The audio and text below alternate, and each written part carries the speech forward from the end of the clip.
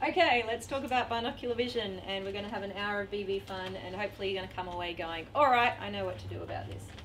So to look at a summary of, I need to turn this on, there we go.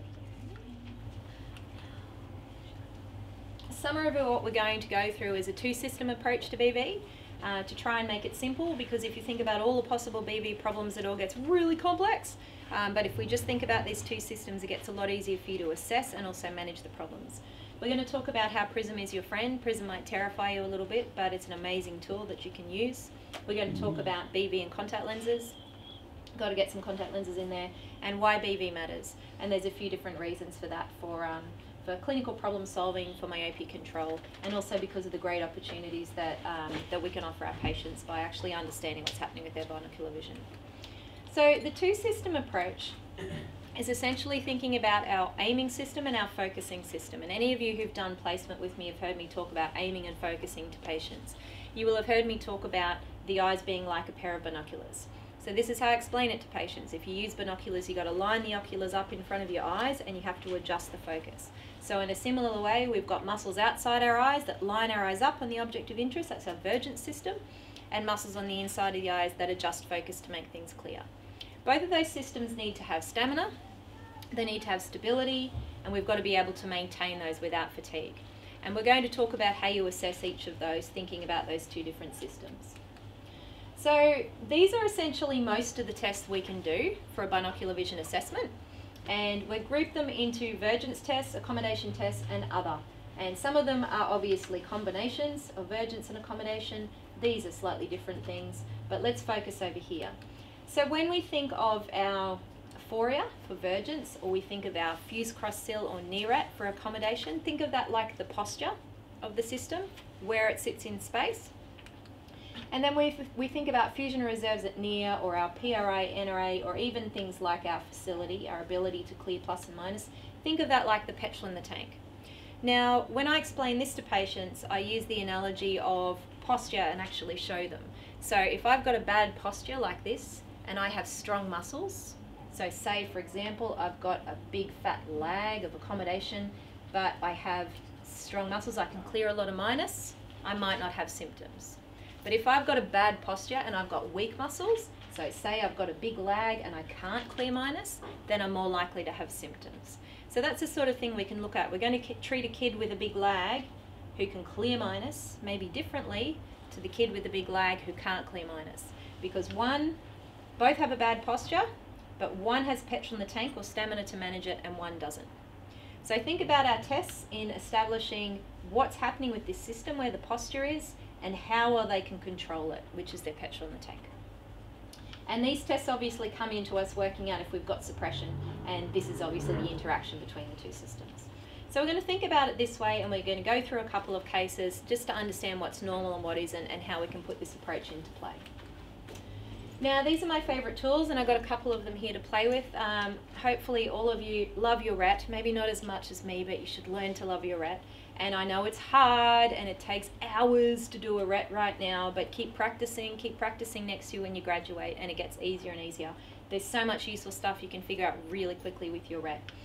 Prism bars are amazing. I don't use that vertical guy very much, but if you don't have your own prism bar and you're interested in binocular vision, get yourself one. I don't think they're very expensive, but it's something you'll carry with you everywhere you go, and it just gives you a really useful tool for BV assessment.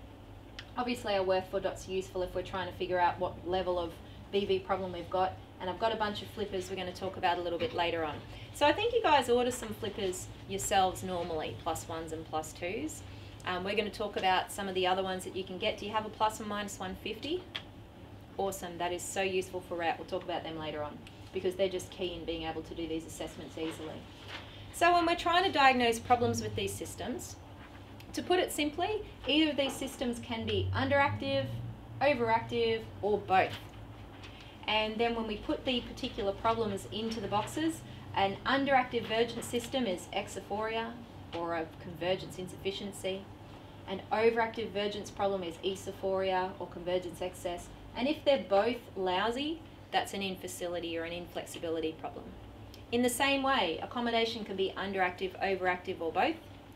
So if it's underactive, we're going to have problems with minus, that means an accommodation insufficiency. If it's overactive, we'll have problems clearing plus, that's an accommodative excess. And if both are lousy, that's an infacility or a spasm. So when you think of it that way, there's only 6 things that can go wrong with the BV system. And any of these can be in combination with any others. Generally, there'll be some sort of status of the vergence system, 1 of 3, and some status of the accommodation system, 1 of 3, or it could be normal. And so if we look at it that way, it suddenly gets a whole lot easier. Instead of thinking about this whole massive table of what your PRA and NRA is and what your fused cross cil is and your ACA and all of that sort of stuff, you can boil it down to this in your head in terms of diagnosis and treatment as well. Let me know if you have any questions at any time. Now, then we need to work out, does this problem occur at distance, at near, or at both? Most of the binocular vision problems I'm dealing with are at near. That's where a kid spends most of their time reading. That's where adults spend most of their time working. So distance binocular vision problems aren't so much of an issue, and we're not going to talk a whole lot about those. We're going to talk more about near BV problems, and that's where you can really make massive differences for your patients.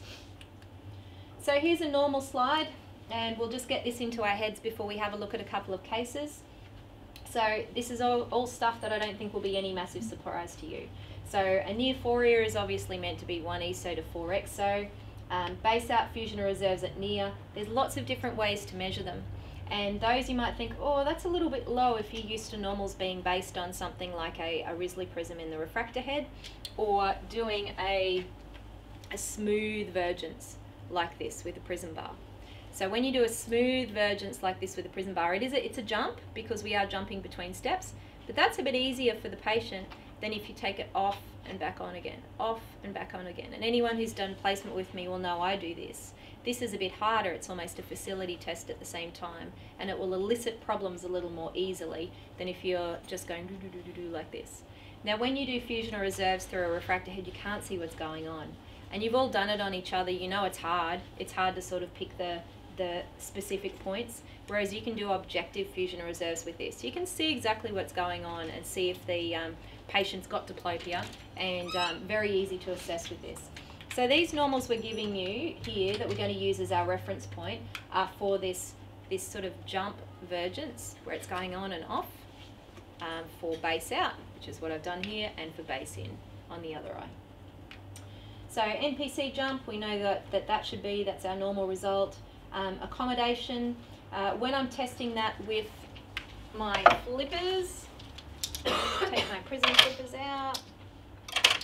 Okay, so I have plus minus 1, 150 and 2 flippers here. And this is pretty much all I need for BV testing, and also for RET a lot of the time as well. So if you add together your 2 and your 150, you've got minus 350, and that's a normal PRA, should be about minus 350. And then our normal NRA should be about plus 2, depending on where we're testing. Obviously, if it's 33 centimeters, it'll be a little bit more than that. So it's very easy for you to put these together and do minus 350, and then plus 2, and then do some cycles with your plus minus 2. Really, really simple stuff. We'll get a little bit later to RET and how you can really quickly and easily use these for RET. And ACA, you can measure that with a Haldwire card or measure at distance and near. Obviously that's a normal sort of result. I'm not going to show you heaps of ACA ratios. I'm going to focus more on what's happening with accommodation with these tests, because that's really simple, and a little bit more on of fusion or reserves as well. Okay, so let's focus on our vergence problems. First of all, I'm just going to show you some profiles. Welcome.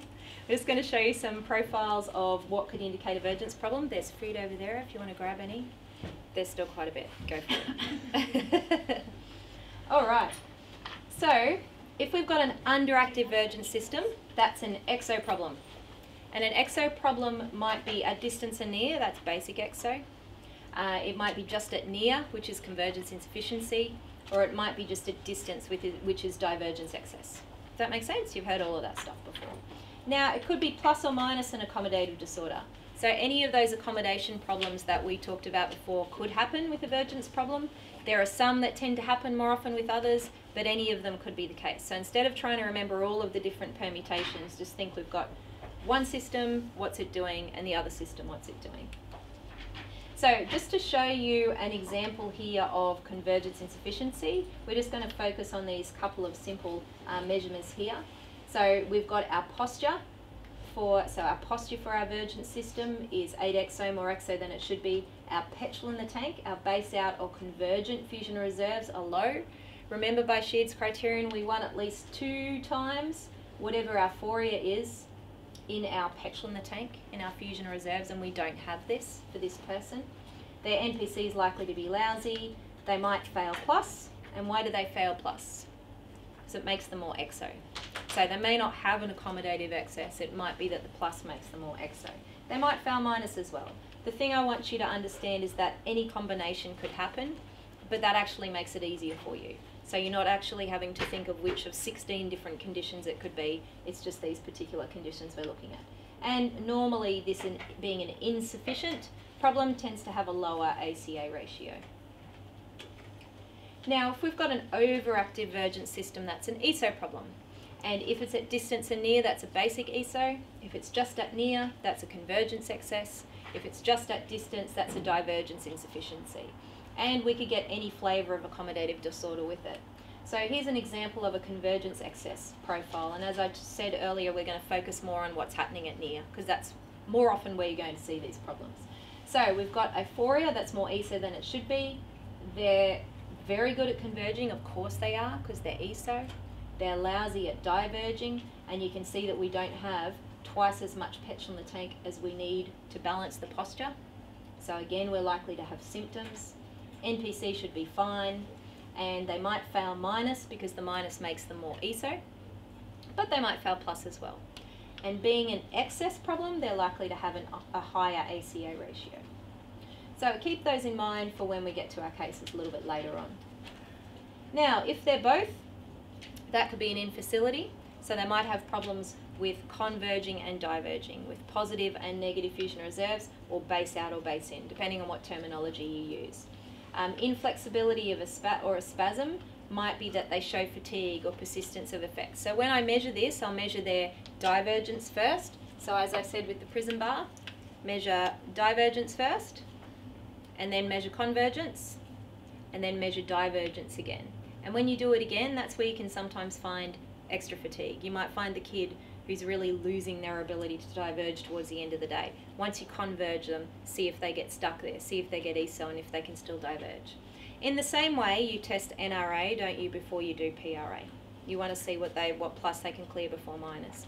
So you can do the same thing, but test again to look for any fatigue effects. And quite often the simple terminology I use for parents is sticky eyes. So if they've just turned in, they want to stay turned in. If they just turned out, they want to stay turned out. They're slow to change position. And we saw a kid this morning, Charlene and I, who was just like this. We'll show his case a little bit later on. So here's a profile of a person who may have a vergence infacility.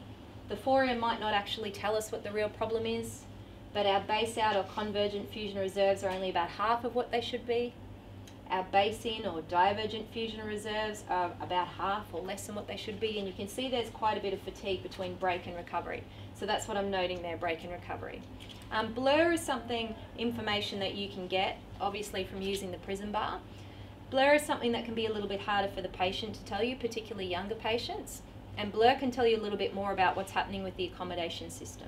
So I'm going to focus more on telling you about break and recovery, because that's a little bit more focused on what's happening with vergence.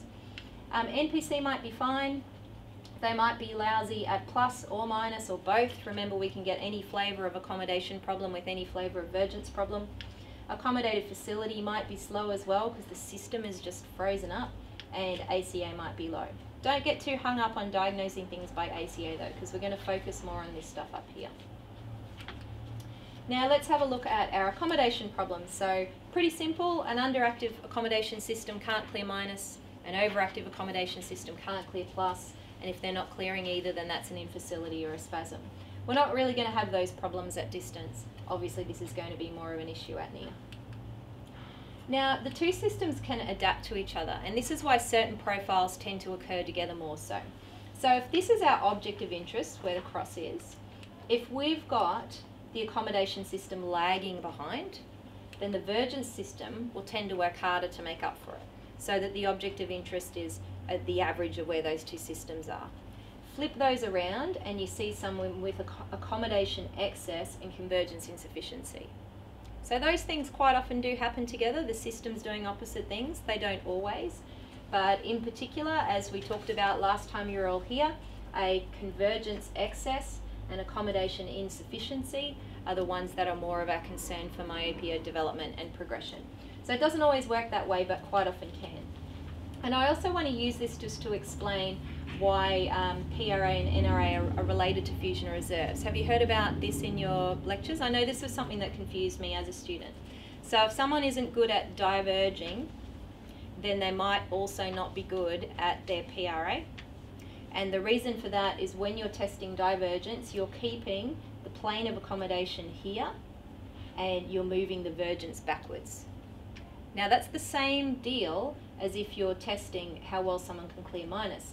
What you're doing there is you're keeping the plane of vergence here and you're moving accommodation forward. So in the same way, when someone is diverging or having to clear minus, they're putting their vergence behind their accommodation, or their accommodation in front of their vergence. Does that make sense? So if somebody isn't good at diverging, they might not be good at their PRA because it's the same sort of thing they're doing with the system. It's just that the object's in the different spot. I'll explain it the other way around as well. So not being good at converging is related to a low NRA. I presume you still call it NRA or sometimes called B plus, B minus. Negative, bless you, negative relative accommodation. So when we're testing negative relative accommodation, here's the object and we're pushing accommodation back because we're relaxing it. And when we're doing a convergent fusion reserves, we're keeping accommodation here and we're bringing vergence in. And so in the same way, we've got accommodation behind convergence, just at different points in space. And that patient, for whatever reason, isn't good at putting their accommodation behind their vergence. So that's how those things are related. That isn't massively important for our clinical diagnosis, but it might be important for understanding how those things are related in exams. Or maybe more so for Megan, if she's... Have you finished your BV exams? Megan's in 4th year. Okay, yeah, so it might not be such a big issue anymore, but it helps you to understand how those things are related. So at NIA, we commonly do get, so we've got accommodation insufficiency or excess, vergence insufficiency or excess. We commonly do get convergence insufficiency with accommodative excess when someone's trying to use their accommodation to drive their lousy vergence. We commonly do get convergence excess with accommodative insufficiency, and as you know, this is a risk factor for myopia development and progression.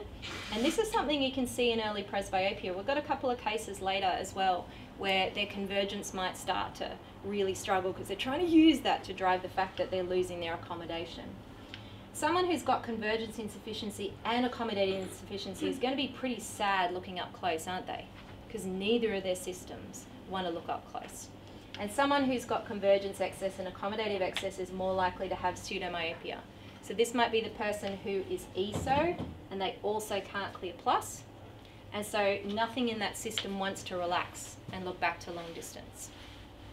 So these are the different things that we can see. We quite often do see these ones in orange. They're sort of the cross-linked adaptations. But the thing I really want you to understand is any flavour of anything can go with any other flavour. But when you think about it this way, that's more likely to cause our symptoms at NIA. This is more likely to cause pseudomyopia problems, but any of them can occur. So let's have a look at a couple of cases. Now, these are ones where we are sort of really looking at the crossover between the vergence and the accommodation systems. If we've got an ESO with an accommodative lag, we just put plus on, that fixes both, doesn't it? So these are ones a bit more complex for you because I feel like you're ready for a brain challenge. So let's have a look at these. So this is a patient in her late 30s. She was complaining about intermittently blurred distance vision and she's on a computer all day long for work. Her unaided vision was 6.5, but she took great pains to say it was blurry and it was hard to see.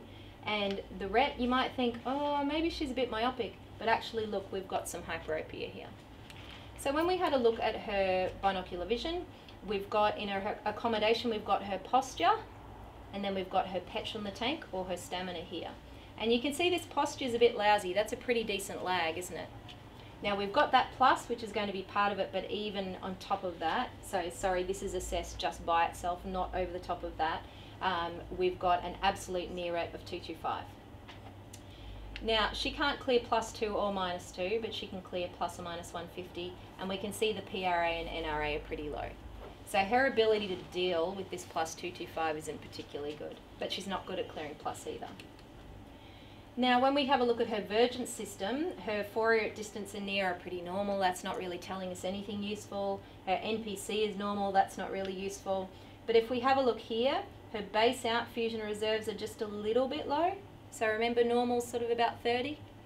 Her convergence and her divergent fusion reserves, normal's 10 to 12. They're a little bit low. Okay, so we look at that and we might go, wow, she really needs some plus. We have to be careful how much plus we give her because she's not good at clearing +2, but we might need to see what happens over here when we give her this plus. So let's see what we did. Obviously with this near at she needs some help, but she's got a low NRA as I said, so she might not necessarily, well we can't give her +225 at near because she can't clear +225. Her distance vision problem is likely due to this accommodative infacility, and she might have a bit of a spasm from that high lag. So the way I describe this to patients is you lift a heavy weight all day long and it's hard for you to put that weight down to look back to long distance. So we make the weight lighter, make it easier, and that causes less of an issue with distance vision. Okay, so if we gave her single vision distance for near use, this prescription up here, that will have a predictable effect on her accommodation, won't it? It's going to make it easier. Pretty clear that she needs plus, and pretty clear that if we give her 1, 2, 5 and 1, she should accept it just fine because she could clear both of those. But what will that do to her vergence? Remember, both her convergence and divergence were just a little bit less than perfect. So what happened when we put that on her? Remember, this was her baseline measurements. The base in fusion reserves divergence should improve with plus. It's just a little bit less than normal, so that's going to predictably respond well to plus. But what about our base out or convergent fusion reserves? It may not improve with plus, and in fact we might make it worse. So this is a really easy thing you can test. If we're thinking about prescribing her this, just whack it in a trial frame and measure your fusion reserves again with your prism bar and see what happens. And what I found is that her base out fusion reserves with the plus actually deteriorated. So we had 20 break 18 recovery, now we have 18 break 14 recovery. So we fixed one problem, but we've made another problem worse. So what are we going to do? If we want to help her converge, we can give her base in prism, and we're going to talk about base in prism a little bit later on. Base in prism moves the image further away, so you don't have to converge so much to look at it. It's a relieving prism for an exo.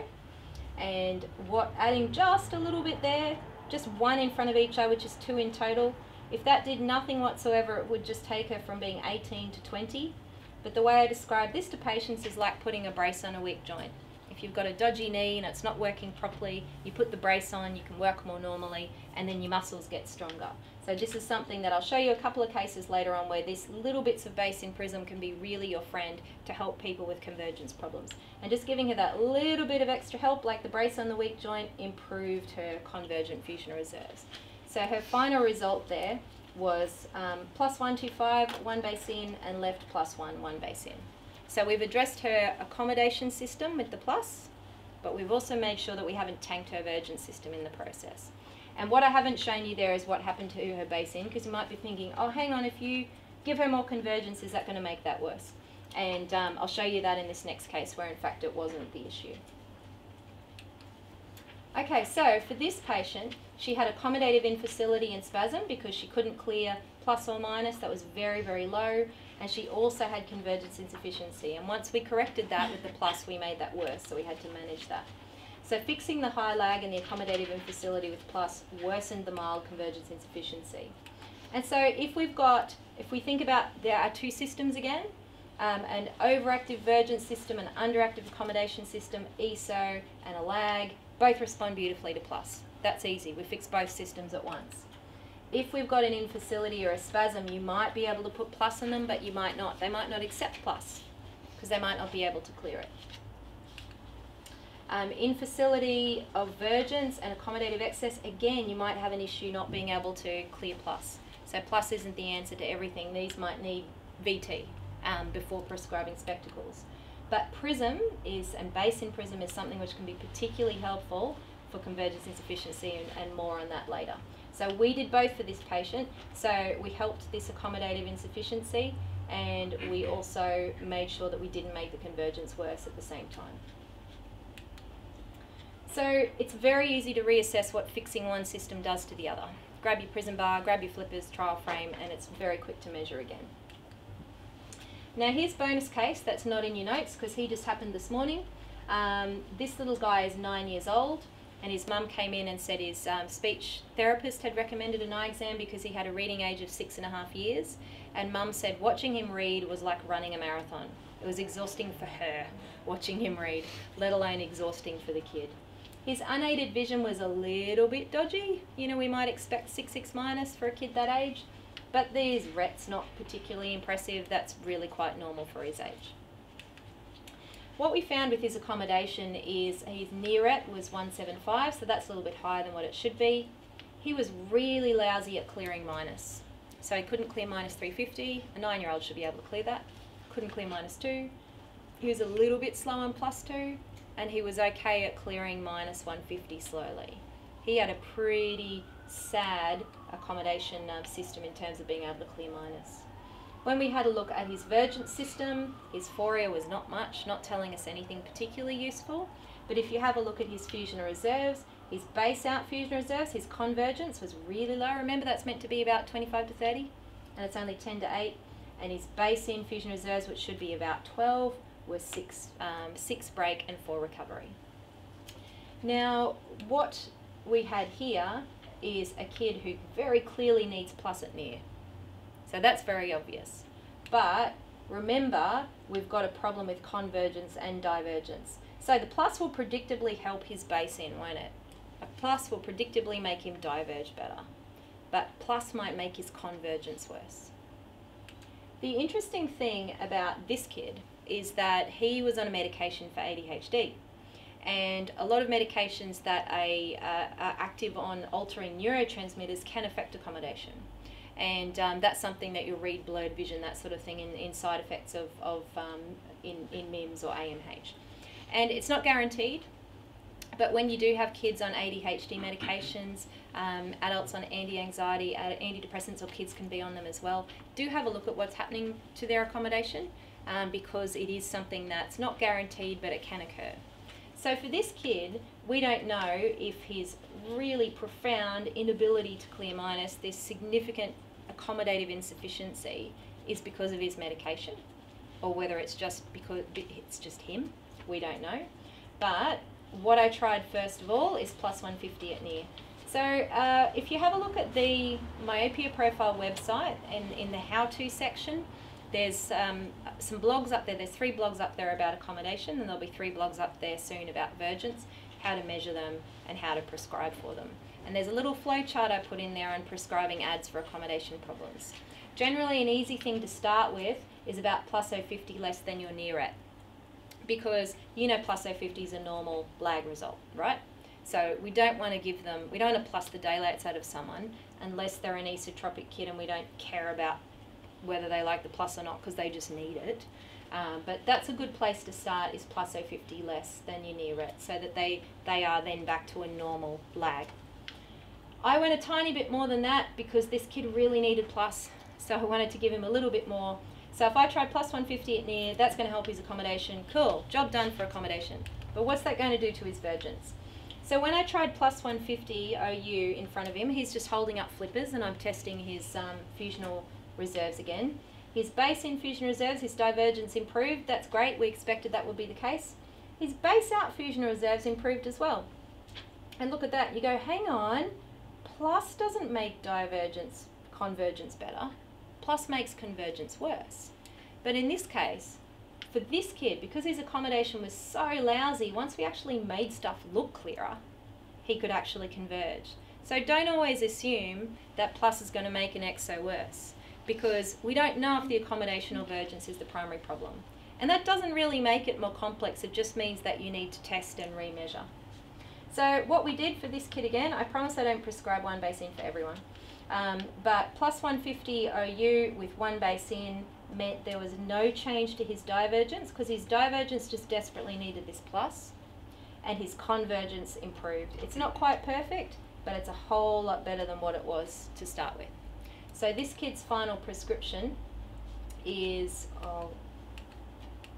down here, right and left plus 075, because that was his distance script, with an 075 add, so we've got that 150 at near and 1 base in right and left. So that is helping his accommodation, his divergence, and this helps his convergence. So for this kid, the prism helps his convergence, the plus helps his divergence and his insufficiency. We've got a vergence in facility, don't we? Because he was sort of both underactive and overactive. And if there was nothing wrong with his accommodation, if he could clear everything perfectly fine, I don't think I would have given him glasses today. I would have probably given him prism flippers. Because if the accommodation system is fine and it's just vergence, well, there isn't any particular pair of glasses, any prescription that's necessarily going to fix up an in-facility, right? We can't make glasses help someone converge and diverge at the same time. I would have probably given him prism flippers. But we had such a big problem with his accommodation, and once I put that plus on him, I got to see what happened here and try different lenses to improve it. The good thing about prescribing glasses is that the compliance with the treatment is infinitely better than what it is with vision training. So 10-15 years ago, I probably prescribed vision training heaps more than I did glasses, and people were sort of compliant with it. Maybe they had more time then than they do now. But the good thing about prescribing glasses, this kid's got these glasses full-time in class, and then at home for homework and reading and speech therapy and tutoring and all the other stuff he's doing to help him learn, is that these are going to be worn for 6 or 7 hours a day or something like that, whereas VT would be done for 15 minutes a day if we're lucky. So see what you can do with glasses, because the compliance and your treatment is going to be more effective. So I just want to give you a couple of refraction tips, because you've got to have a good refraction obviously before you assess what's happening with BV. So I want to tell you first of all about the blur function, which is a good way to eke extra plus out of people. If you're suspicious of a bit more plus because you're seeing an ESO or the accommodation's a little bit dodgy, this is something you can try. So once you've got your ret or your balanced refraction, grab a trial frame and stick about +2 over the top of their refraction in the trial frame. Measure their binocular acuity, and it should be maybe something like 624. Then what you need to do is just slowly reduce the plus, but don't give them a chance to accommodate again. So put +175 in front of each eye and then take out the +2, and then measure their acuity again. Slowly reduce the plus until you get your max plus for 6.6 and recheck BV. Now Charlene and I had a chat today about max plus and how max plus is the ideal, the thing that we feel holy about. But max plus isn't actually what will necessarily work in the real world a lot of the time.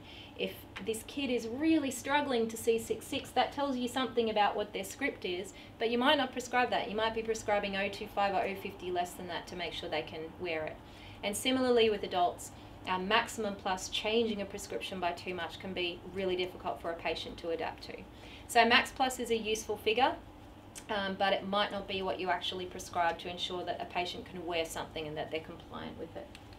So I'll just show you this case. This was a case that came into the optometry clinic a little while ago when I was doing clinician work there.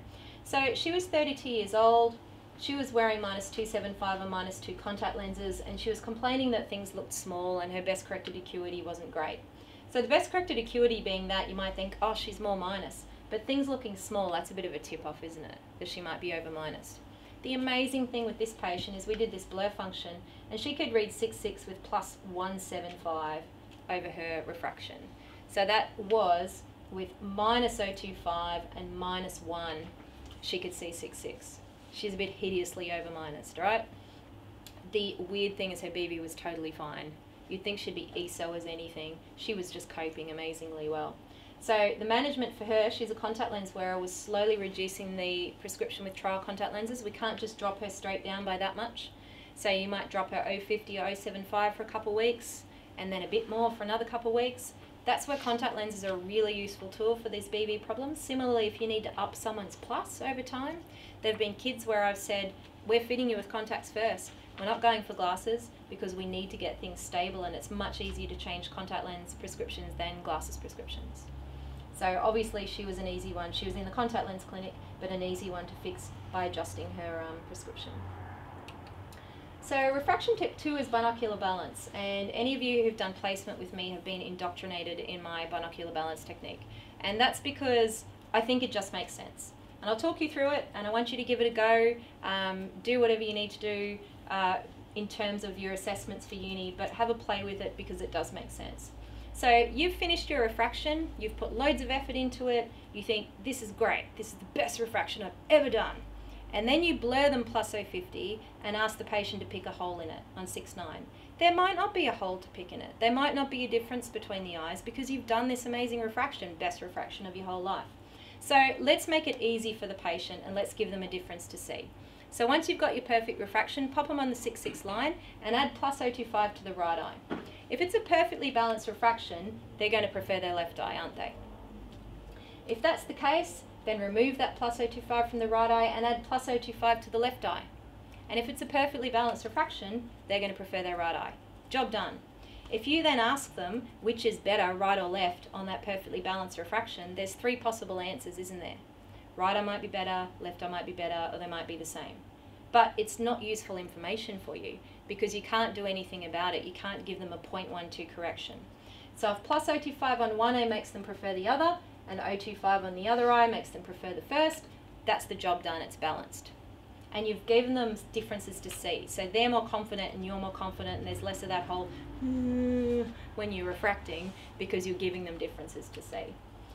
However, if you add that first 025 to the right eye and the patient says, oh, I still prefer my right eye or they're the same, keep adding 025. Keep adding 025 until it makes them prefer the other eye. Then take that last one out and do the same thing to the left eye. And what that's a good way to get more plus out of people and to make sure you haven't unilaterally over-minused someone. So go to the point, it obviously only works if they have equal acuity, but go to the point where adding plus 025 to one eye makes them prefer the other and vice versa. Give it a try next time you're in clinic.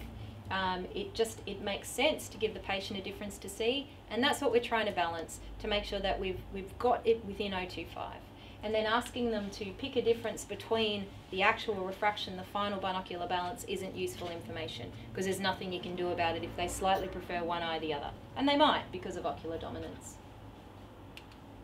Refraction tip 3 is use your ret. I love my ret, it's my most favourite. If it doesn't work, I just want to go home and cry. Same if I can't find my prism bar, I just want to go home and cry. So practice it on everyone because I know that it's hideously hard right now. And I remember that I had a clinic station exam when I was in 3rd year because I did a 4-year course. And one of the supervisors had made themselves -8 with something like 4 lenses behind the refractor head. And the ret reflex was so dim and I just wanted to burst into tears and I couldn't see it. It was awful and I'm sure you've all been through this. But ret is my most favourite tool now because it is so quick and easy. And the more you practice it, the easier it gets, just like anything. Use your 1, 150 and 2 flippers. And you've all got 150 flippers, which makes me very happy. The easy way to do this is put your 1, 150 and 2s all together. And if you get neutralization on plus 150, that's plano. When you've got them all together like that, though, you can ret anything between minus 050 and plus 150 essentially. Because your -1, if you get neutralization on -1, that's minus 050. Get neutralization on +2, that's plus 050. You can flip them around and do combinations and all sorts of stuff. And that's most of what you need for a lot of these kids who might be emmetropic or a bit hyperopic. For your contact lens wearers, for anyone, it's such a quick and easy way to do it. It takes a little bit of practice to flick it around. I've been doing it a long time. But just give it a try because it's such an easy way to do it. And then these are all ready to go for your binocular vision testing as well. For near ret, near ret's super easy. You just get the patient to fixate your nose or a fixated card which you attach to your ret. And ultimately with near ret, whatever your neutralization is, that's the answer. And it's amazing how that seems really obvious, but a lot of people graduate and go, ret's hard, I'm going to ditch ret, I'm just going to do subjective, and I'll use the autorefractor and that sort of stuff.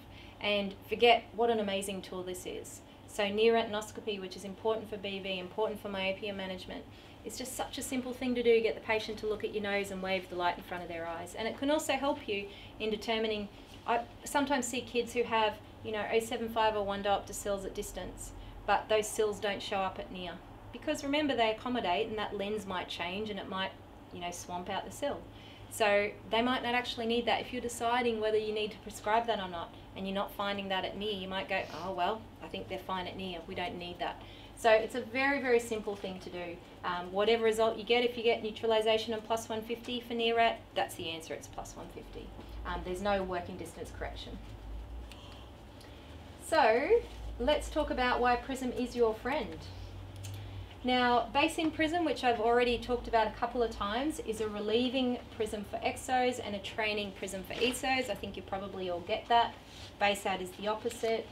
Base up and base down is most useful for vertical problems. I'm not going to talk about yoked prisms, 2 base up or 2 base down in each eye, because that's something that, I think there's someone doing a final year project on that. Yeah. So that one isn't necessarily an evidence-based treatment for these binocular vision problems. We're going to talk about moving images further away or closer, which is what in and out do, or up and down for something like a fourth nerve palsy. So this is very easy to assess with prism flippers. So I was talking to you about those patients before, they just had 1 base in each eye. So here I've got prism flippers. Does anyone own any prism flippers yet? Okay, just have a quick squizzy. But you can see they're 1 in each eye and 2 in each eye. So between those 2 flippers I've got 2 base in, base out split and 4 base in, base out split. And same as if you were going to order prism flippers for a patient to use for VT, you can order nearly any power that you want from these. There's a company called Cyclopean who are based out of a practice in Melbourne where you can order these from. So ultimately with prism we don't want to use too much. We'll get to prism adaptation a bit later on, but with prism we want to use the minimum amount which produces a quick and smooth recovery on the cover test or improves the fusion reserves as we'd intended to. And that's pretty much what I use, just 1s and 2s. I maybe use more than that if I've got a kid breaking into atropia, that sort of thing, and particularly if it's one eye to try and line it up. So the real winners where you're going to find prism very helpful is convergence insufficiency and fourth nerve palsy. And I've got some cases of each of those. Convergence insufficiency occurs in 15–20% of kids and in 60% of young adults with near symptoms. So if you don't test BV and everyone who comes in complaining of near gets plus 050, you won't necessarily be helping them. You won't be doing the job. We need to have a look at this. So for children and young adults, obviously this is characterised by low convergence, and as we said before, you can have any flavour of accommodative problem with the convergence problem. For presbyopes, it can cause a real problem with them adapting to their near RX, because what do presbyopes do? They get more plus with time. More plus makes their exo worse. And this can influence, they might have problems with their glasses and you think, I worked hard on that refraction, I know it's fine, when in fact it might be their binocular vision. It can cause problems with them adapting to their progressives if they can't get their eyeballs down and in to actually look through the near zone of the lens. So let me take you through a case of a kid with convergence insufficiency where we tried some VT and that didn't work, and then we used some base-in prism. And this is very typical of the sort of thing I see. So we're just going to focus on his posture, his phoria, and his petrol in the tank, his fusion reserves and management, and take all of the other bits and pieces out. So we've got 8 exophoria and we've got low fusion reserves. We don't have enough petrol in the tank to balance the posture, so we need to do something. We're going to try pencil push-up VT first. So that's something that you might typically tend to do, but do people do it? Yeah, no, not really, not really. So 6 months later, he's almost breaking into a bit of atropia, and this is the age where an exotropia can onset, isn't it? And so things aren't getting any better at all. Okay, let's re-educate, work really hard on the pencil push-ups. You really need to do this because this is getting worse. Okay, so he comes back 6 months later, his phoria is no better, his fusion reserves have dropped back, maybe they're compliant, probably not. And so what I did is I tried 2 base in right and left, and I tried 2 rather than 1 just because it was a pretty bad problem. So if it's about half of fusion reserves or more, try a bit less. If it's less than half, less than 16, then you might want to try a bit more. So when I put that on, he improved a little bit. He got 4 more in each of these fusion reserves, his break and recovery. And his distance prescription was only plus 050, so I just prescribed that with the 2 base in each eye. So that was September 2009. Okay, so this is what he was, and then we reviewed him 3 months later. we can see that his foria has improved a little bit. Oh, they're together. Foria has improved a bit. His fusion reserves, which were a bit lousy last time, even with the prism on, have improved. And then another few months later, they've improved again with the prescription, and without the prescription, he's improved as well. You can see his posture has improved, and he now has enough petrol in the tank to balance the posture, just with using the prism. And then a year later, you can see that we've achieved normal fusion reserves with the glasses, nearly normal without, and his foria is much more within normal limits. So we've finished the job here. Now, this isn't something that's readily available in the literature. Binocular vision research isn't particularly sexy, so there isn't a lot of new stuff that comes out in this respect, and one day, I've been threatening to do this for many years, I'll do a retrospective study and publish this, but this is something I want you to play with. So even if you haven't heard about this, you're worried about prism adaptation, just take it from me that for these sorts of problems it can really work, and VT isn't something that's easy for people to comply with, particularly with increasingly busy lives nowadays. This is a very typical sort of presentation for kids. And the thing about convergence insufficiency is that once it's fixed, most of the time it stays fixed. So once this kid gets back to his normal life of staring at a screen all the time, it's going to reinforce his convergence. So let's look at an adult with a convergence problem. So here we've got a patient who's got a pretty decent script, full-time glasses, obviously with this, but we've got a huge foria breaking into atropia, and we do not have enough fusion reserves. We don't have enough petrol in the tank to balance this posture. So I gave her some loose prism VT, and if we've got a convergence problem and we need to turn the eyes in, how are we going to use the prism to train? We're going to use it base out or base in for training. We're going to use base out for training. Base out moves the image in, so that means that we're having to work those eyes harder. Whereas base in, which is what we're talking about here, I'm trying to convince you to try next year, is moving the image out. So that's a relieving prism for an exo. So base in, loose prism. So when we had a look at her, she was lost to follow-up for a little while. This didn't get any better. This got a bit worse. So now she's getting this base-in prism in her glasses. So I put the base-in prism, just held it up in front of her glasses, and all of a sudden, whoa, look at this, hugely improves things. So sometimes just that little bit of help is all people need, moving the image a bit further away, and their convergence improves a whole bucket load. So she was prescribed her refraction with prism, 2 base-in right and left. And when I saw her again about a year later, her refraction was the same. She still had this pretty decent foria, but the fusion reserves was so much better, and she was much less symptomatic. So this again is a typical presentation that both adults and children can have an improvement. Adults won't always respond quite as easily as kids, but their systems are flexible. So just some tips for prescribing prism. Firstly, get yourself some prism flippers. They don't cost very much, and you can just try this out. I've also got prism flippers with just half and one base up, base down in each eye, so that you can hold that up over fourth nerve people and see what happens to their cover test and their fusion reserves. Base-in prism creates a bit of magnification and concave distortion, so think a little bit like what happens with the rear view mirror. Children tend to cope with that a little bit better than adults do. So I've had adults who have really bad fusion reserves, they're not converging well, they're really pretty exo, and I give them prism and it improves their fusion reserves, but they don't cope with the prism. So err on the side of lower for adults, or err on the side of lower for everybody. But kids tend to cope a little bit better than adults if you just really need to get in there and do something about this convergence. So give it a go and get yourself some prism flippers.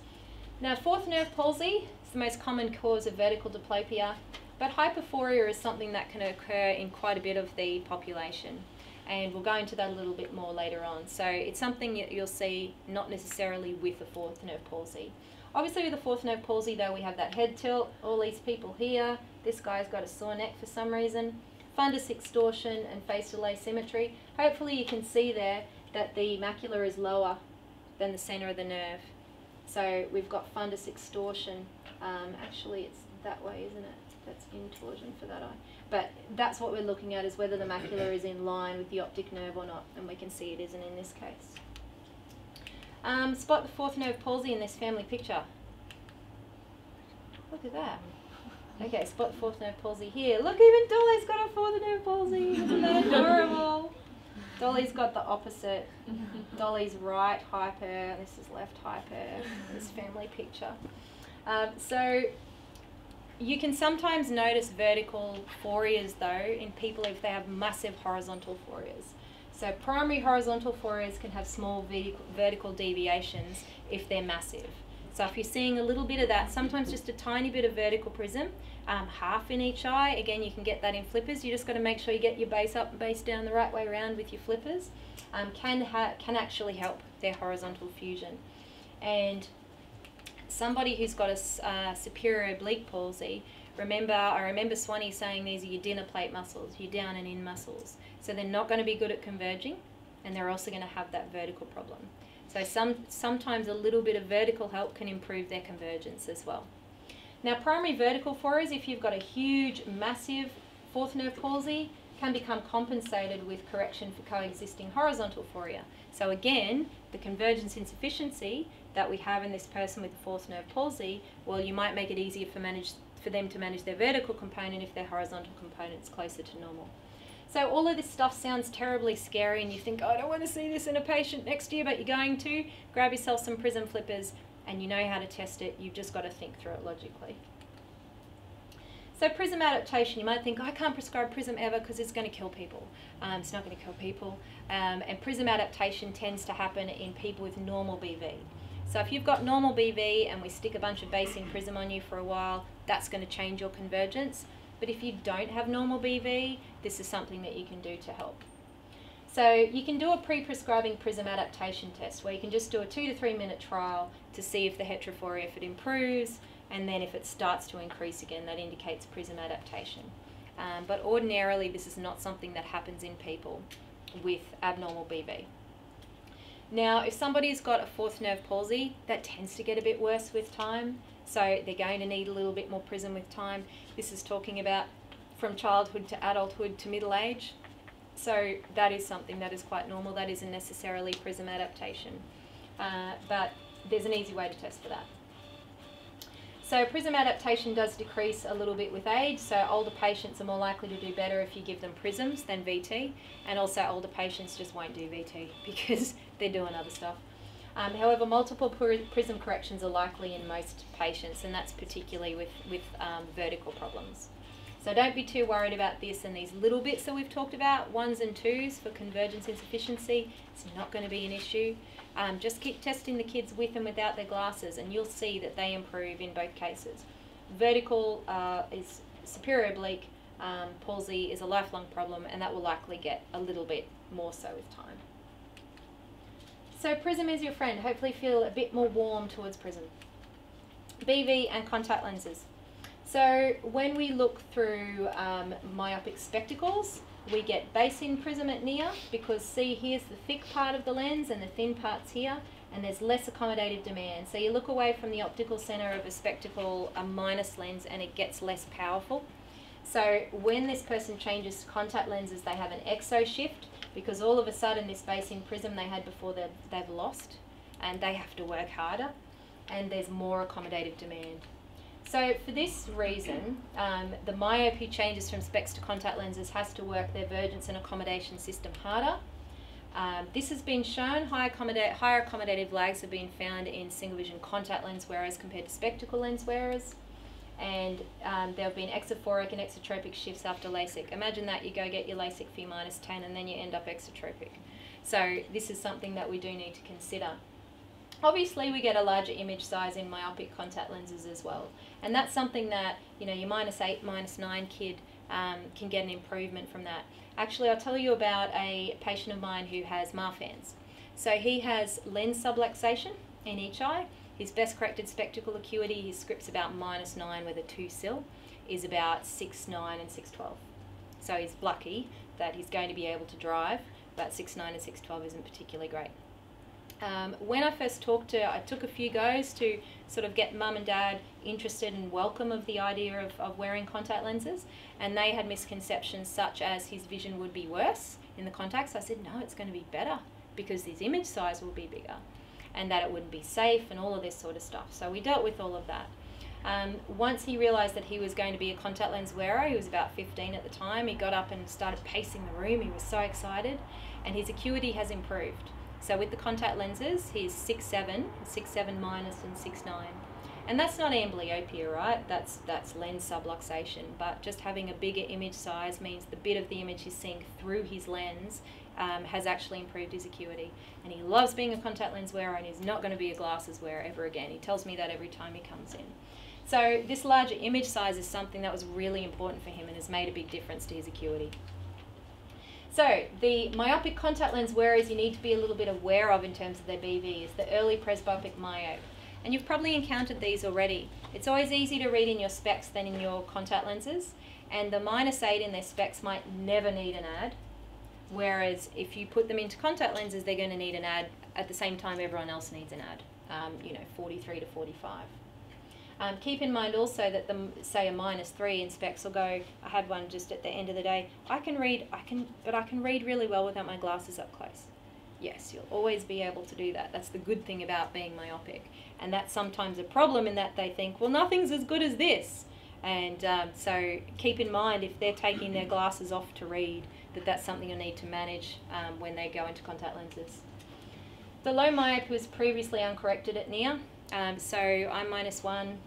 I have lousy accommodation. I hardly ever wear my glasses for reading. I know I'm making it worse for myself when I become a presbyope, but I don't want to wear them to read.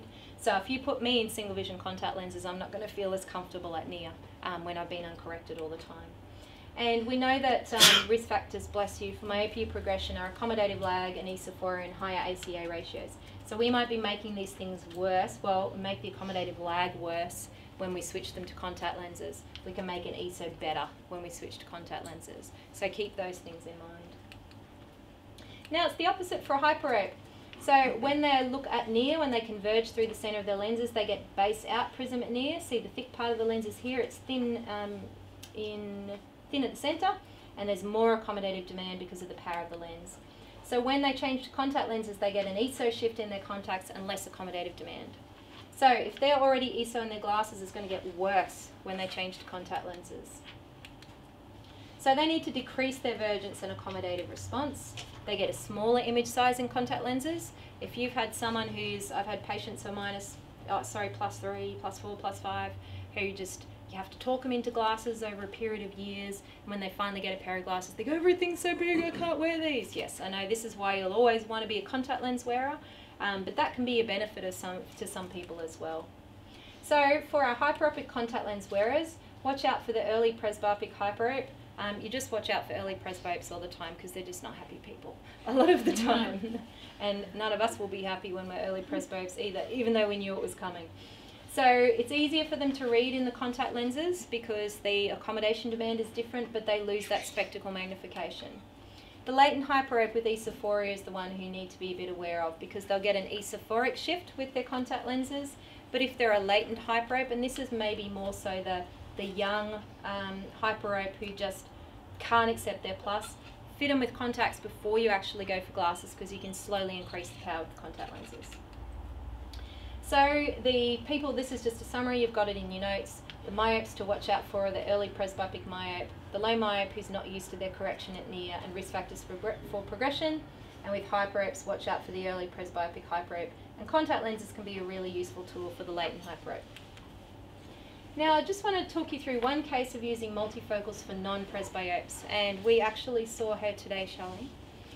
So this patient is concerned about progression of her myopia. She was 30 at the time and still progressing, 025, 050 per year. She showed E-Sephora and accommodative lag, and as we know, these are risk factors for myopia progression. So we did a head-to-head trial of True Eye, single vision lens, versus Pro Clear multifocal with a distance center. And she's actually ended up in something slightly different. But what we actually found is that when she was in the multifocal lens as compared to the single vision, her ESO was less and her lag was less. And that makes sense, right? It makes sense that we give someone a multifocal, that's going to help. Now, she's not really tolerant of a monthly lens, she's actually in daily disposables. And all of our daily disposable multifocals are near-centered, aren't they? Except the MySight, which is a myopia contact lens rather than a multifocal as such. So she's wearing a near-centered multifocal right now. She's coping quite well with that in terms of her acuity. despite the fact that she's not a presbyope, she's 37 now, and her binocular vision results are still similar to this, and much more comfortable for her at near, staring at a computer all day compared to what it was with single vision. So she liked the comfort of a daily better and liked the distance vision, but she felt that for what she was doing most of the day, her near vision felt better in the multifocal. So don't be afraid to try multifocals for presbyopes when you've got a BV problem. So make sure you're considering the optical difference between specs and contacts when you're troubleshooting issues, particularly in these patients to be aware of, particularly the early presbyope, because they're just generally cranky about life. And the add in multifocal contact lenses isn't the same as in a pair of glasses. One piece of research has shown that it's about half of the add power. But it might give you the full add in some people and no add in other people. But it is something you can use. If you've got someone who's a dyed-in-the-wall contact lens wearer, but they're having these problems staring at the computer all day long, keep it in mind you can use these in non-presbyopes to help their BV. Make sure though you prepare these young myopes to accept distant soft focus, because if anyone else is a myope here, you know that we don't like having any blur for distance because we're fussy about it and we've suffered it for a long time. So we do need to prepare them for that what we're doing with these contact lenses is making it easier to see at the computer, which is going to make less issue with you being able to see back to long distance at the end of the day. Okay, so why BV matters? I think you all know why BV matters or you wouldn't be here, but I'll just do a little bit more just to convince you and bring it home. BV matters because it gives us information about learning difficulties, it's important in myopia control and for clinical problem solving too. Now I'm sure you've sort of heard of this hierarchy of vision. Visual clarity is how clearly we can see, and if you just stop there, you're going to find optometry boring and you're not going to be doing everything for your patients that you can. So when you start looking at visual efficiency, life gets so much more interesting because nearly all of your patients will have two eyes, I'll tell you that right now. Some of them have one, nobody has three. My first patient when I graduated had one eye. And I sort of got a bit confused about what I had to do in the eye exam because he only had one eye. I'm like, but covetous? No. Pupils? Just one eye. Accommodation? Yeah. It was just totally threw me off. I'll never forget my first patient with one eye. But most of your patients have two eyes, which means they have binocular vision. Then if you're looking at visual information processing, I'm not the person to tell you about that, but that's looking at how the software works. We've focused more on how the hardware works, the stability of information going from the eyes to the brain. What's happening with the software is also complicated a lot more by the individual child, for example, when it comes to learning difficulties, what they're good at, what they're not good at. I just put this in here to give you a little bit of an idea of what unstable binocular vision might look like. So if you're not aiming your eyes at the page properly, a child may not be seeing like this all the time, but they might be sometimes seeing that it's a line, sometimes not. Makes you feel a bit nauseous, doesn't it? So that's something that can be helpful to explain to parents. Little Freddie isn't seeing double all the time, but it is something that moves around on him, makes it uncomfortable to look at. No one wants to do that. There's a link between ADHD and convergence insufficiency. You might have heard about this already. There is a couple of studies that have found that kids with ADHD are more likely to have convergence problems, and this was our kiddie we had this morning, and vice versa as well. And there was a study done about, a bit over 10 years ago, it was an ophthalmology study that said at least 15% of the children who were diagnosed with ADHD, they might not have been diagnosed with that if convergence insufficiency had been diagnosed first. That's pretty amazing stuff, isn't it? And if something is hard to do, we want to work out a way to avoid it. And that avoidance behaviour is something that might be diagnosed when in fact the root cause might be vision. It might be convergence insufficiency. So these authors actually said the presence of convergence insufficiency may cause a misdiagnosis of ADHD. So we've got a really powerful role to play. We can't cure ADHD, but we've really got a powerful role to play to make sure that everything's normal with this visual system, with the hardware, before we infer what's going on with the software. Children with convergence insufficiency have a higher frequency of behaviour issues related to school performance and attention, and of course these things could be therefore confused with the diagnosis of ADHD. And reduced convergence ability is correlated with reduced reading speed. So when we saccade across a page, each one of those fixations is less accurate when we've got a BV problem, and there's more that are done. So it's like lifting a weight, and you have to lift the weight so many more times. So of course the child's going to fatigue more when we've got a problem like this. Now myopia control, we know that we've got the most runs on the board in the contact lens arena, but spectacles are useful as well when we're looking at specific binocular vision populations. And myopes are known to have a greater frequency of inaccurate accommodation and convergence of behaviour. You've heard me say esophorian accommodative lag 1,600 times, and I'm going to say it again because it's very important for myopia management. Kids who are becoming myopic have shown higher ACA ratios in the year prior to becoming myopic and greater variability in accommodative responses. So we do need to watch for these when we've got a pre-myope or a myopic kid. So as we talked about last time, progressive lenses applied to everyone have pretty unimpressive effects for myopia control, but when they're targeted more to kids with esophorian accommodative lag, we get more reasonable results. And some of the results end up being up near where some of the contact lenses are. So you can still manage myopia effectively with glasses. Prescribing single vision glasses to a progressing myope with ESO and lag though isn't evidence-based. Prescribing progressives is in that particular case. Now, if you try and change binocular vision in terms of myopia control in contact lenses, as I mentioned before, our bifocal soft lenses, our distance-centered multifocals, which we know people are using for myopia control, do reduce lag by about half of the ad power. Ortho-K increases accommodative responses, and this is to do with a shift in positive spherical aberration. I talked a bit about aberration last time, so we won't get into it again.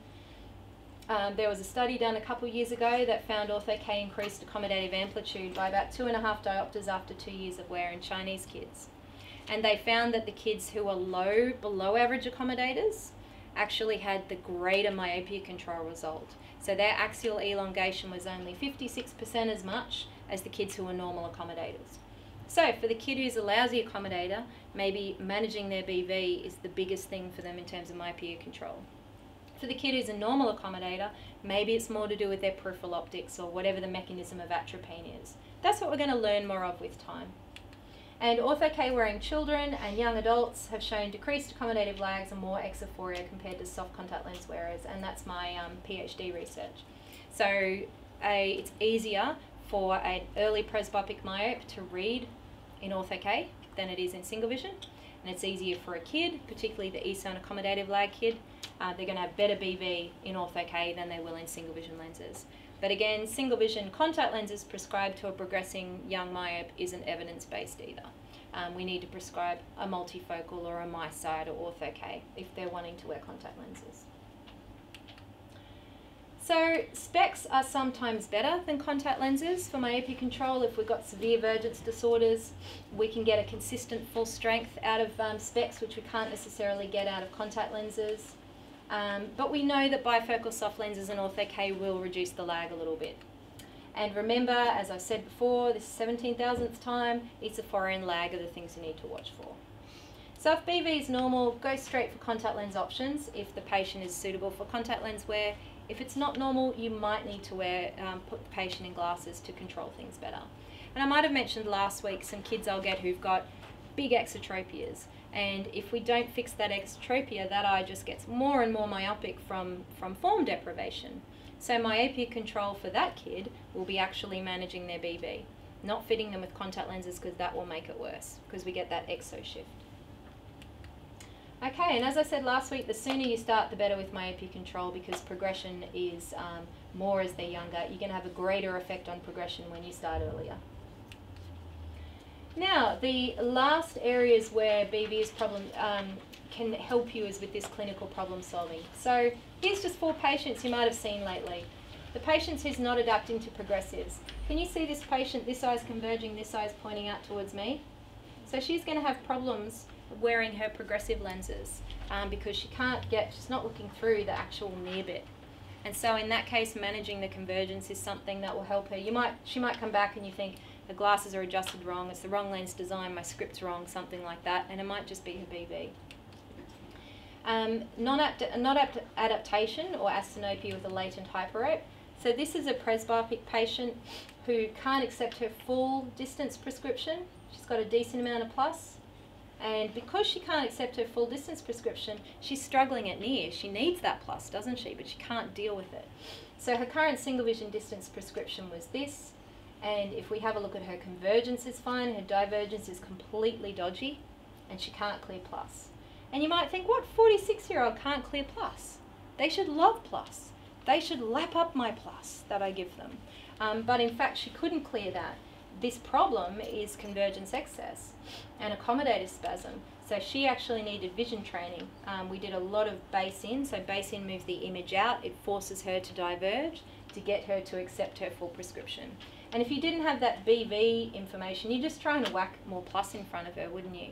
And she's not coping with it because we've got a BV problem. So this is a patient with presbyopic symptoms, but low or no near ad. This might be the patient who puzzles you a bit and you think, oh, I'll just give you plus A50 at near, but that won't fix the problem.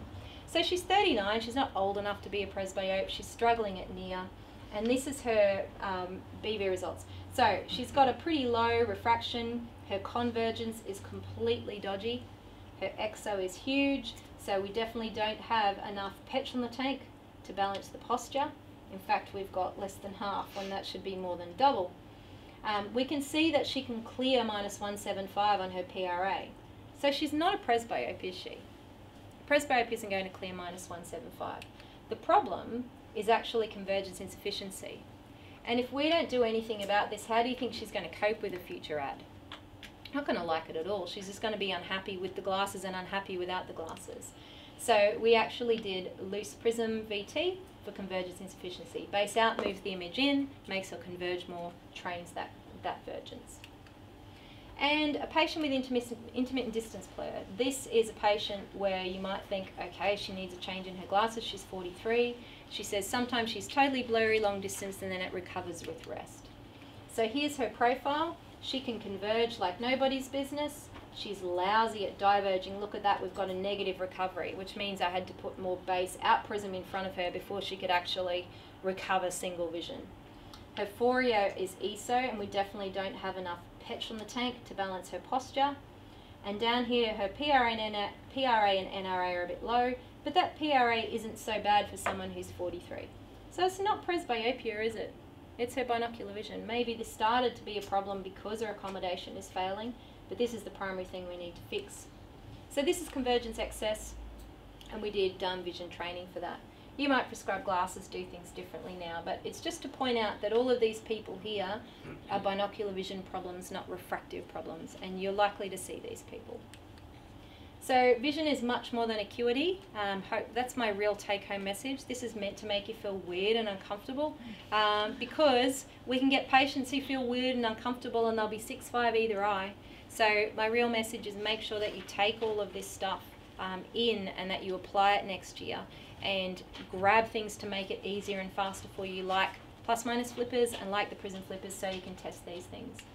And you've all got a copy of the lecture notes. There's more stuff on binocular vision on my website, and we've talked about myopia profile as well to get more of the picture in view of myopia. Thanks so much, guys. Thanks so much.